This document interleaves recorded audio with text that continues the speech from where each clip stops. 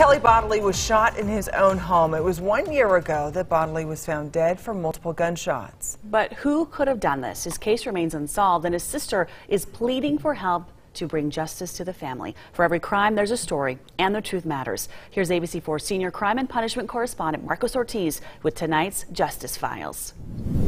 Kelly Bodily lived alone at his Clearfield home. Now, a year ago, he hadn't been heard from by his neighbors. That's when police were called in on a welfare check.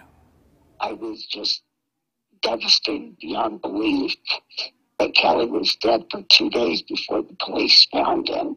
It just broke my heart. It's December 7th, 2020. There's concern for a man inside. Clearfield police arrive 2 days earlier, and according to a search warrant, the man, later identified as Kelly Bodily, is alive. A neighbor exchanges text messages December 5th with Bodily. Later that night, his wife heard a bang coming from Bodily's home. The wife also hears Bodily yelling for them. The next day, Bodily never responded to a text message from the neighbors. After going into the home, police determined Bodily's dead, and it's suspicious.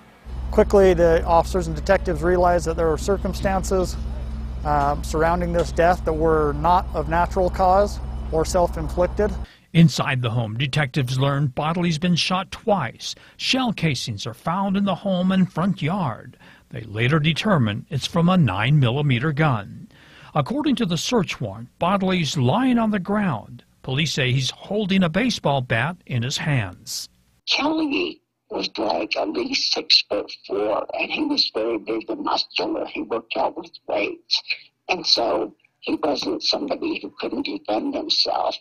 Police later learned that prior to his death, Bodily gets threats from a person of interest. The two meet on Facebook, and it's a possible lead.